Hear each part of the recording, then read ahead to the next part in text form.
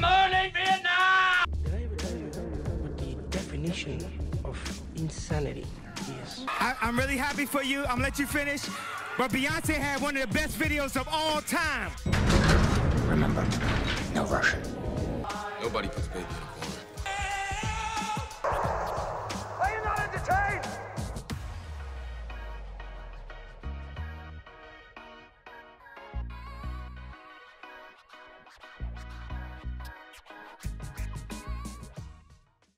Hello beautiful people, and welcome to the next year in the Real Awards series. A series where we take some of the old award shows such as Grammys, Oscars, and Video Game Awards, and I give some of my opinions on who I think should have won in certain categories, while also sometimes commentating on some of the major controversies for said show. Today we'll be looking back at the 44th Grammys, taking place on February 27th, 2002 at the Staples Center in Los Angeles, California. I shared my opinions on all of the year 2000 in my last 3 videos, but this year will be the start of the year 2001. Without further ado, let's dive into the Real Awards 2001.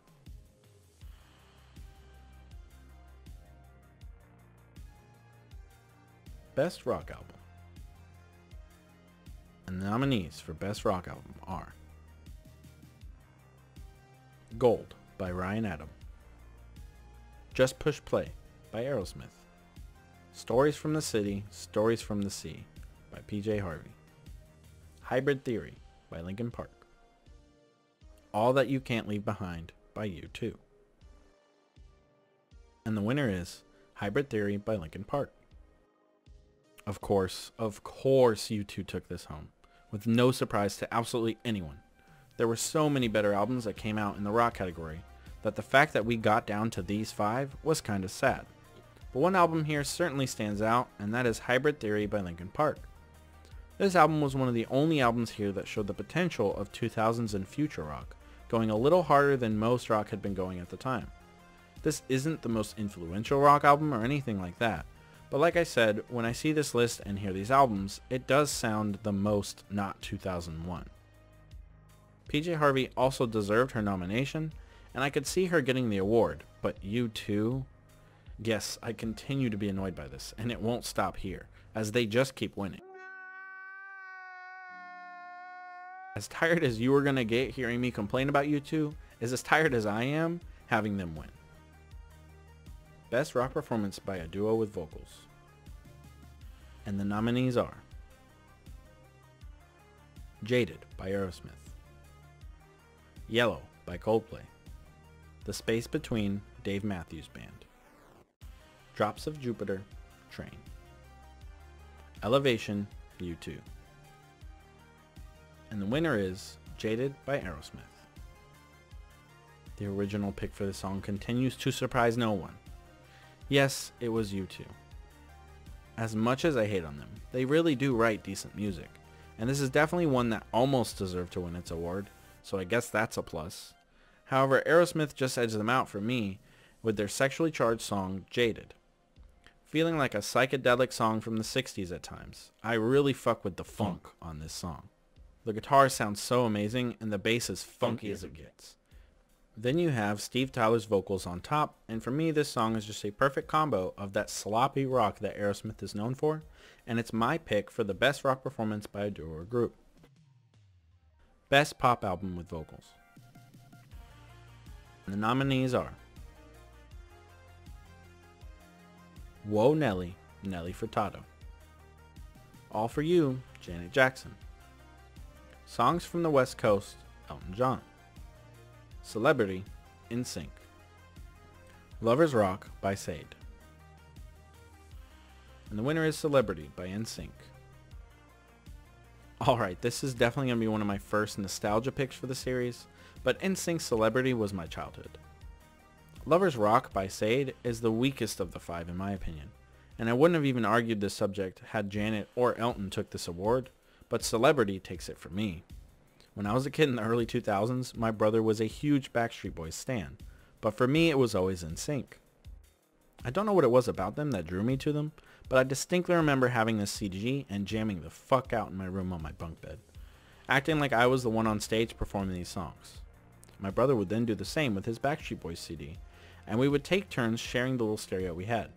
It is a very cringe memory for me to look back on, But when I listen to the CD again with a critical manner, it still does have some interesting things to say and some redeeming qualities. As far as the pop genre is concerned, I still greatly enjoyed it, while trying to hold back as much bias as possible. Best Male Pop Vocal Performance. And the nominees are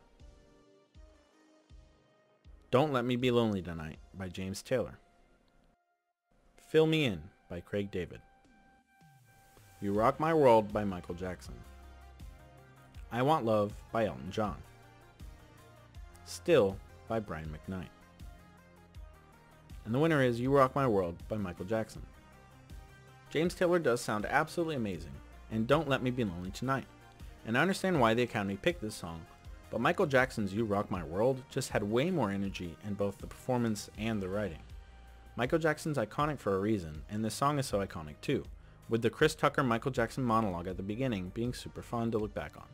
And then you have this amazing piano startup, and you throw Michael's outstanding vocals on top, and it's the best song out of the bunch by far. Record of the Year. And the nominees are Walk On by U2, Video by Indy.Arie, Fallen, Alicia Keys, Miss Jackson by Outkast, Drops of Jupiter by Train. And the winner is Fallen by Alicia Keys. Alicia Keys came out on fire and completely took over every radio station and record store at the time. Fallen is a huge reason why, and it's 1000% a better record than Walk On, which was the pick for the Academy. Walk On was an important song to U2, and its political and just general meaning was great, but the production was nowhere near what Fallen was, and vocally Alicia was almost untouchable in the year 2001. Miss Jackson was of course super close to taking this from me, but when listening to Fallen in comparison, I just couldn't see how anyone but Alicia took this award home. She was certainly robbed by the Academy's blindness to all things U2. Best Female Pop Vocal Performance. The nominees are I'm Like a Bird, Nelly Furtado,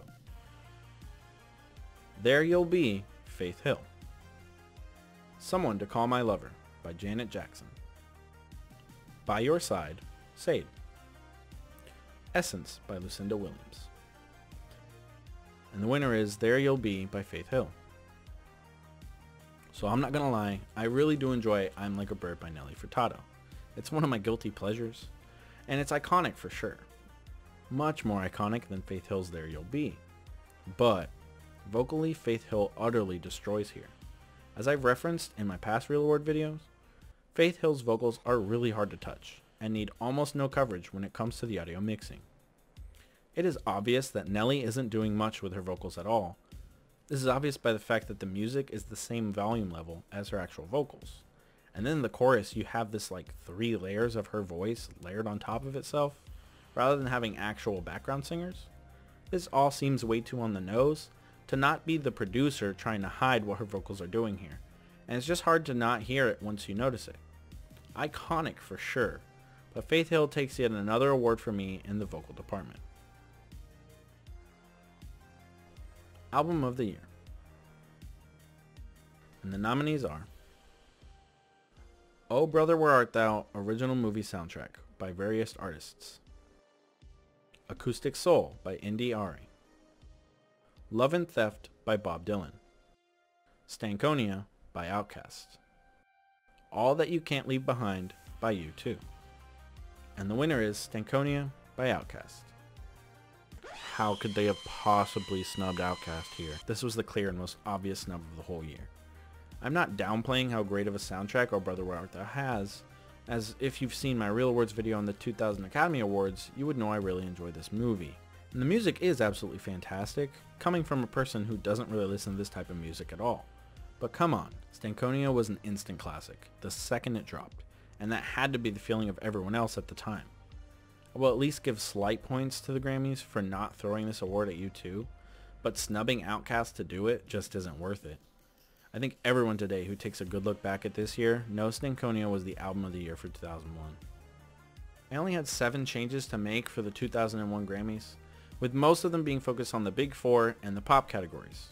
They did seem to get rap and R&B pretty correct here this year. There were a few minor additions to the categories this year, so I'll go over those really quickly.